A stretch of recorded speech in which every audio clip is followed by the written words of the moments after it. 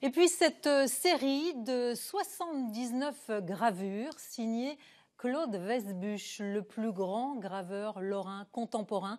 Eh bien, pour s'offrir ce lot exceptionnel, la bibliothèque Stanislas de Nancy a lancé un financement participatif. Benoît de Butler et Mustapha Mohamed. Décédé en 2014, Claude Weisbuch est surtout connu pour le style très dynamique de ses croquis de musiciens ou de comédiens. Mais ces 79 œuvres de jeunesse n'ont pas du tout la même facture. Certaines évoquent l'austérité géométrique d'un Bernard Buffet. Ces œuvres-là, moi, quand je les ai vues, je n'ai pas du tout reconnu Claude Weisbuch.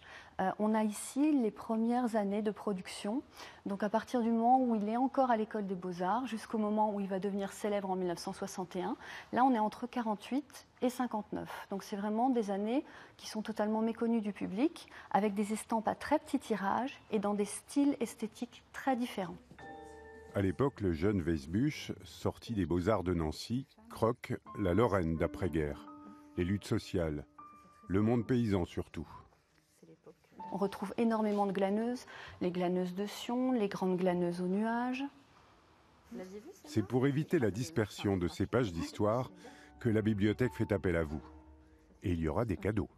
Des artistes contemporains nous ont offert des gravures, donc on peut en voir quelques-unes ici, qui seront sérigraphiées par un artisan des Vosges, et qui seront numérotées et offertes en contrepartie. Donc, suivant le don, une ou plusieurs sérigraphies. Celle-là, elle est jolie. Oui. Le temps d'une soirée, la vénérable bibliothèque est même disposée à prêter une de ces magnifiques salles aux plus généreux mécènes. Direction